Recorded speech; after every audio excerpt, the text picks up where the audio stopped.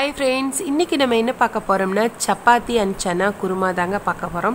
Chappati as usual எல்லாம் செய்யிறது தான். ஆனா இன்னைக்கு நம்ம கொஞ்சம் நிறைய செய்ய போறோம். 350 chappati அதுக்கு தேவையான chana kurma தாங்க பார்க்க போறோம். ரொம்ப ஈஸியான மெத்தட்ல எப்படி பண்ணலாம்னு சொல்லி பார்க்கலாம்.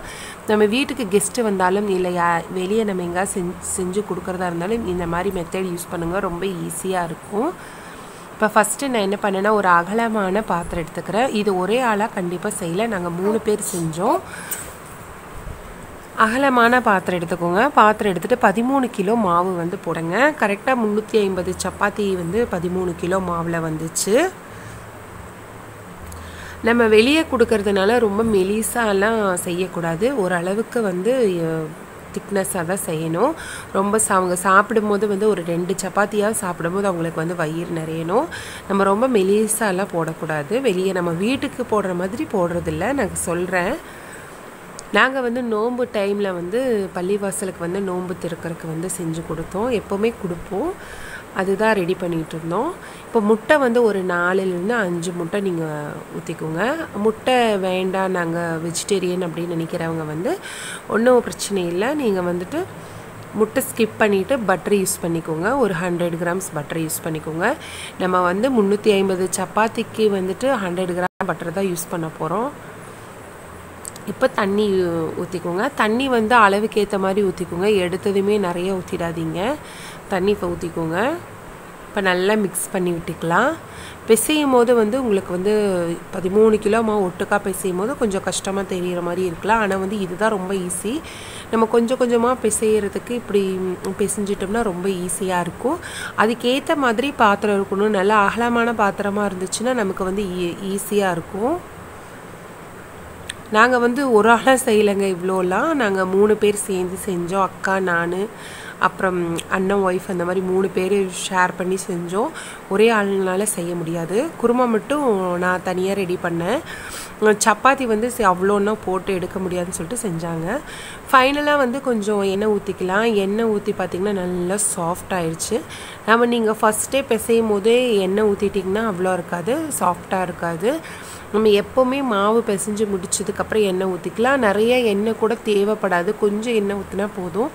நான் இவ்ளோ மாவுக்குமே பாத்தீங்கன்னா 150 கிராம் தான் எண்ணெய் ஊத்துனேன். 150 ml தான் ஊத்துனேன். இப்போ இதை க்ளோஸ் பண்ணி வச்சிரலாம். ஒரு 1/2 an hour நல்லா ஊறட்டும்.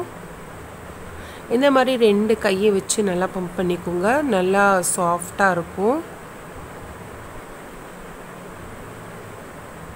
இப்போ க்ளோஸ் பண்ணிக்கலாம். க்ளோஸ் பண்ணிட்டு ஒரு 1/2 an hour இருந்து 1 hour குள்ள ஊறட்டும். நல்லா இருக்கும் கொஞ்சம் ஊறுனா. இப்போ கரெக்ட்டா நான் அளவு உருண்டை பிடிச்சு வச்சுக்கலாம்.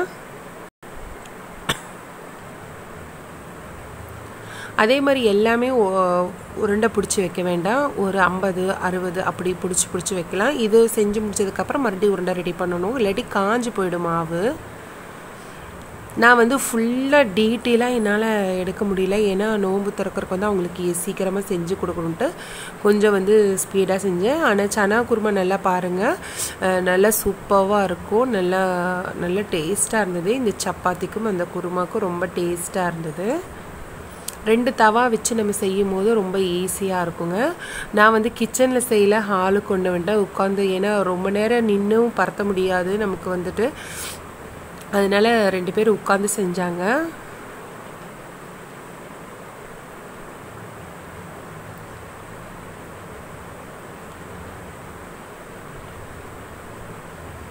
இந்த அளவு thickness இருக்கணும். ரொம்ப மெலிசா இல்லாம சின்னதா இல்லாம நார்மலான சைஸ்ல இருக்கணும் சப்பாத்தி. இப்போ சப்பாத்தி ரெடி பண்ணிட்டாங்க.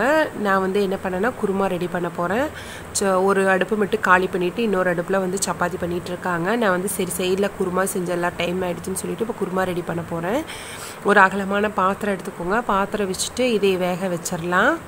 நீங்க குக்கர்ல வேக வச்சிட்டீங்கன்னா இன்னும் ஈஸியா வெந்துரும். நான் என்ன பண்ணேன்னா ஒரு 15 hours இந்த ஊறிச்சு. இந்த சனா நல்லா ஊறிடுச்சு. அதனால நான் பாத்திரத்திலே வச்சிட்டேன். சீக்கிரம் வெந்துருச்சு. நீங்க நல்லா ஊற வைங்க. அப்பதான் அது நல்ல பெரிய சைஸ்ல இருக்கும். நல்லா இருக்கும் சாப்பிடுறதுக்கு. 1.5 கிலோ எடுத்துட்டேங்க. 1.5 கிலோ சனா எடுத்தேன். அப்புறம் வந்து 1/4 கிலோ வந்து வெறும் பட்டாணி எடுத்திருக்கேன், பச்சை பட்டாணி. 1.5 கிலோ வந்து சனா எடுத்துட்டேன். அது வேகிற சமயத்தில் நம்ம தேவையான இன்க்ரீடியன்ஸ் எல்லாம் அரைச்சி வச்சிடலாம். பெரிய வெங்காயம் வந்து ஒரு 1 கிலோ அரைச்சி எடுத்துக்கிட்டேங்க.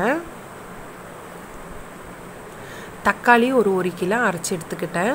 பெரிய வெங்காயம் 1 கிலோ அரைச்சி எடுத்துட்டேன். தக்காளி 1 கிலோ அரைச்சி எடுத்துட்டேன்.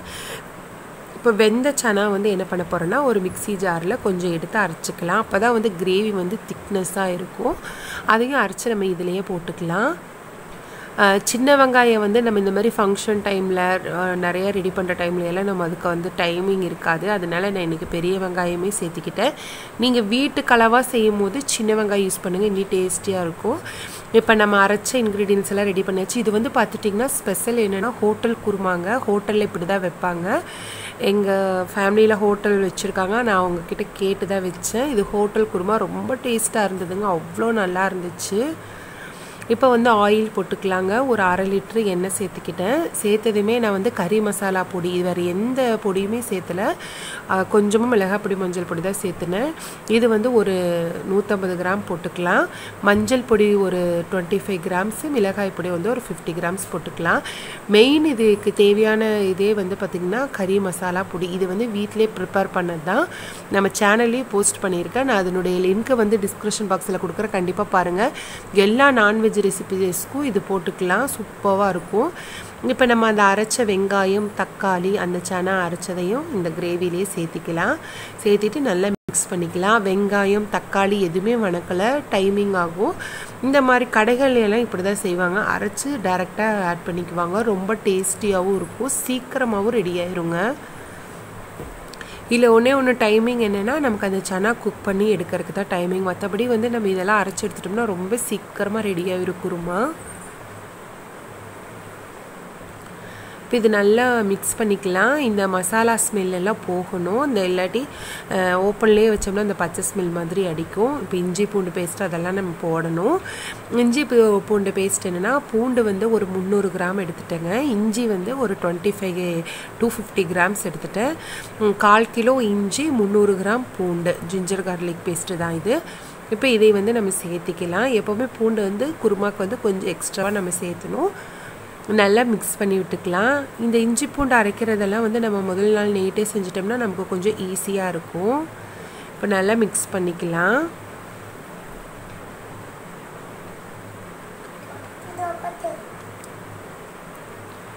இப்போ வந்து சால்ட் ஆட் பண்ணிக்கோங்க. நம்ம வந்து சனா வேக வைக்கும் போதே வந்து சால்ட் ஆட் பண்ணியிருக்கோம், பார்த்துட்டு சேர்த்திக்கோங்க. அதுலேயும் உப்பு இருக்கும், கரெக்டான அளவு உப்பு சேர்த்துக்கோங்க. உப்பு கம்மியாக போட்டாலும் ப்ராப்ளம் இல்லை, நம்ம லாஸ்ட்டில் டேஸ்ட் பார்த்துட்டு கூட சேர்த்திக்கலாம். ஜாஸ்தியாக சேர்த்தாமல் பார்த்துக்கோங்க. நல்லா மிக்ஸ் பண்ணிக்கோங்க. அதே மாதிரி இது வந்து ரொம்ப ஸ்பைஸியாகவும் நான் செய்யலை, ஓரளவுக்கு ஸ்பைஸியாக தான் செஞ்சேன். ஏன்னா குழந்தைகள் நிறைய பேர் சாப்பிடுவாங்க, அதனால். இப்போ நல்லா மிக்ஸ் பண்ணிக்கலாம். இப்போ நம்ம அந்த மசாலாலாம் நல்லா வெந்துருச்சு. நான் க்ளோஸ் பண்ணி ஒரு 10 மினிட்ஸ் வச்சேன். நல்லா கொதிச்சு வெந்துருச்சு. இப்போ நம்ம அந்த வேக வச்ச சனாவை ரெடி பண்ணி போட்டுடலாம். இதில் பட்டாணியும் சனாவும் நல்லா வெந்ததை நம்ம இதில் சேர்த்திக்கலாம். நல்லா மிக்ஸ் பண்ணி விட்டுக்கலாம். அது ஆல்ரெடி குக் ஆனதுனால நமக்கு ஈஸியாக வந்து கொதி வந்துடும். ஃபைனலாக வந்து தேங்காய் அரைச்சது ஊற்றணும். இதில் தேங்காய் வந்து நான் 2 தேங்காய் ஃபுல்லாக எடுத்துருக்கேங்க.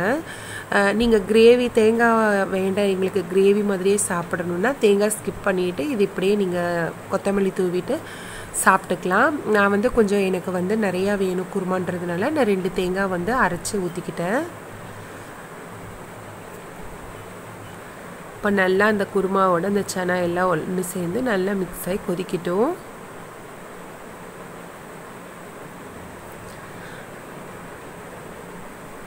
ரொம்ப ரொம்ப ஈஸியான மெத்தேடுங்க. இந்த மாதிரி செய்யும் போது நமக்கு ரொம்ப ஈஸியாக இருக்கும். வெளியே செஞ்சு கொடுக்கும்போது ஆர்டர் பண்ணி நம்ம கொடுக்காம நம்ம கையால் செஞ்சு நம்ம வெளியே கொடுக்கும்போது நமக்கும் ஒரு மன திருப்தி இருக்கும், நம்மளே செஞ்சு கொடுத்தோம் அப்படின்றது. நாங்கள் வந்து நோன்பு திறக்கிறதுக்கு வந்து ஈவினிங்கில் இது கொடுத்தோம். அதுக்கப்புறம் வந்து ரோஸ் மில்க் அதெல்லாம் சேர்த்து கொடுத்தோம். நான் அதெல்லாம் வந்து காமிக்கல. இப்போ 2 தேங்காய் அரைச்சி ஊற்றிக்கலாம். நீங்கள் வீட்டுக்கு செய்யும் போது வந்துட்டு தேங்காய் இல்லாமல் செஞ்சு பாருங்கள், இன்னும் ரொம்ப சூப்பராக இருக்கும். அவ்வளோதான், நம்ம குருமா எவ்வளோ ஈஸியாக ரெடி ஆயிடுச்சு பாருங்கள். எவ்வளோ நிறையா குருமா சீக்கிரமாக ரெடி பண்ணிட்டோம். கஷ்டமே இல்லாமல் சிம்பிளாக ஈஸியாக எப்படி செய்கிறதுன்னு பார்த்தீங்க. இப்போ தேங்காய் அரைச்சி ஊற்றுனதுமே நல்லா ஒரு கொதி வந்துடணும், இறக்கிடலாம். அவ்வளோதான். நான் வந்து ரொம்ப நிறையெல்லாம் காமிக்கல, குருமா வந்து டீட்டெயிலாக காமிச்சேன். இது பிடிச்சிருந்தால் லைக் பண்ணுங்கள், ஷேர் பண்ணுங்கள், மறக்காமல் நம்ம சேனலை சப்ஸ்கிரைப் பண்ணுங்கள். வேறு இன்ட்ரெஸ்டிங்கான vlog-ஓட நான் உங்களை சந்திக்கிறேன். தேங்க்யூ ஃபார் வாட்சிங். Bye bye.